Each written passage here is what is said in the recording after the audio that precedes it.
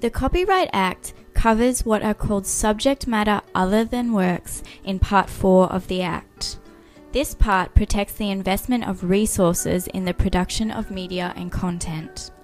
Copyright in other subject matter subsists in addition to and independent of any copyright subsisting in Part 3 works.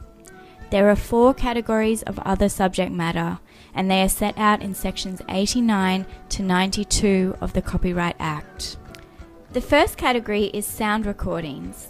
Sound recording is defined in section 10 to mean the aggregate of the sounds embodied in a record. Record, in turn, is defined as a disc, tape, paper, electronic file, or other device in which sounds are embodied. Thus, a sound recording may be embodied on a vinyl record, a cassette tape, a CD, or as an MP3 or other digital file. Copyright in a sound recording is separate from the copyright in any underlying musical work. The second category is cinematograph films.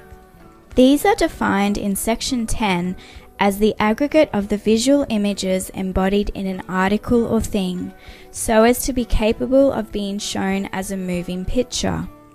It includes the visual images and the associated sounds. Cinematograph films do not have to be your standard feature-length film. The category includes things like YouTube clips, and it was held in Galaxy Electronics and Sega Enterprises to also include the moving images in a computer-generated video game. The third category covers television and sound broadcasts.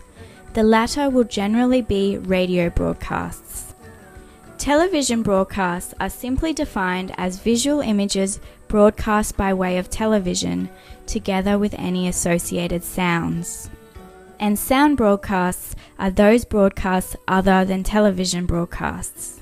Broadcast is defined to mean a communication to the public delivered by a broadcasting service within the meaning of the Broadcasting Services Act 1992. It does not include on-demand point-to-point services such as videos on demand or dial-up services. The broadcast must be to the public. This can be to the public at large or to a section of the public. The court will look to the copyright owner's public as determined by the character of the audience and the intent of the transmission. The relevant case is Telstra and Australasian Performing Rights Association, also known as APRA. In that case, the court held that music transmitted to mobile telephones while people were on hold was a broadcast to the public, even though the public might be small. For broadcasts, there is no requirement that the underlying material has copyright protection.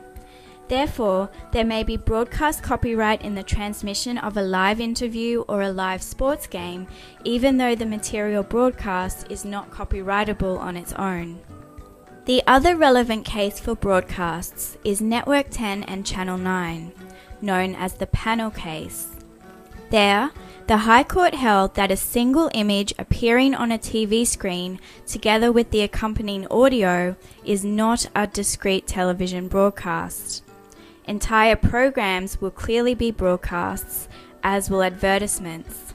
However, the court did not clearly decide on whether individual segments or stories in a news broadcast will be separate TV broadcasts for copyright purposes. The last category is published editions. This category protects the presentation, typographical arrangement, and layout of printed works such as newspapers and books.